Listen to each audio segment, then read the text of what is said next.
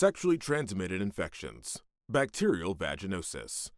Bacterial vaginosis, also known as bacterial vaginitis, is a prevalent vaginal condition characterized by an imbalance in the normal vaginal microflora, resulting in an overgrowth of harmful bacteria. Etiology. Bacterial vaginosis is primarily attributed to the overgrowth of Gardnerella vaginalis, previously known as Haemophilus vaginalis.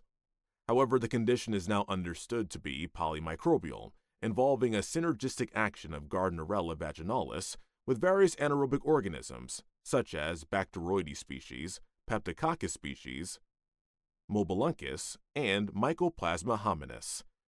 A notable decrease of lactobacilli, which are crucial for maintaining the acidic pH of the vagina, accompanies this microbial imbalance. Clinical features.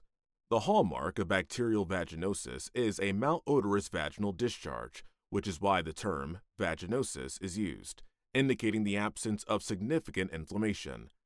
The discharge is typically homogeneous, grayish-white, and adherent to the vaginal walls.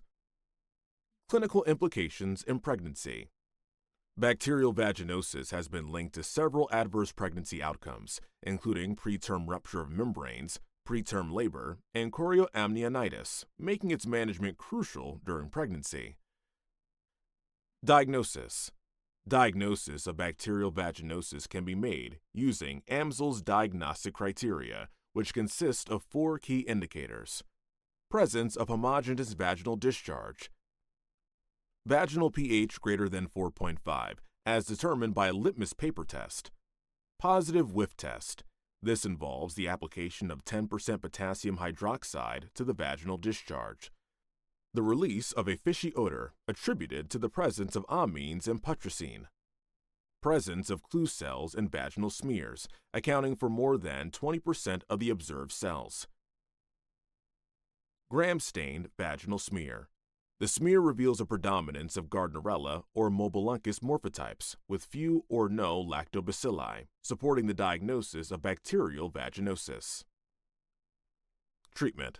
The standard treatment for bacterial vaginosis involves the use of metronidazole, an antiprotozoal and antibacterial agent effective against the anaerobic bacteria associated with this condition. Typically, a dosage of 500 milligrams orally twice a day for 7 days is the standard treatment for bacterial vaginosis. Vaginal applications of clindamycin cream, 2%, and metronidazole gel, 0.75%, are recommended for vaginal application daily for 5 days. These treatments help in reducing the risk of obstetric complications associated with bacterial vaginosis. Partner treatment. Simultaneous treatment of the patient's sexual partner is advised to prevent reinfection. The cure rate with these treatments is approximately 80%. That's all for the video. We'll see you next time.